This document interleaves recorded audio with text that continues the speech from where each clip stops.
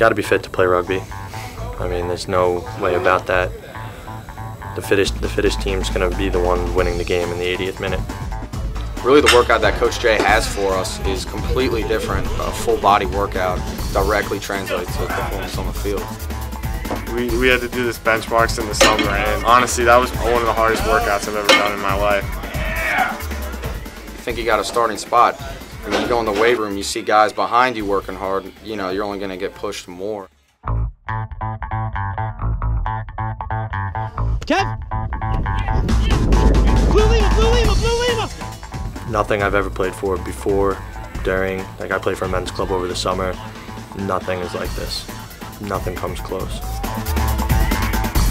But coming in that first day of practice in preseason, you're nervous, of course, but the team just welcomes you and accepts you, pretty much straight away. You feel a part of the team, a part of the family immediately.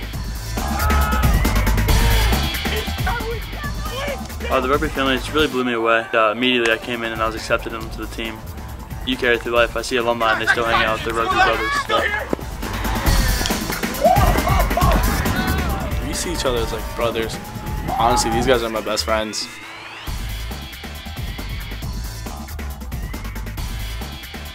There's just something special about them, and I fell in love with it straight away.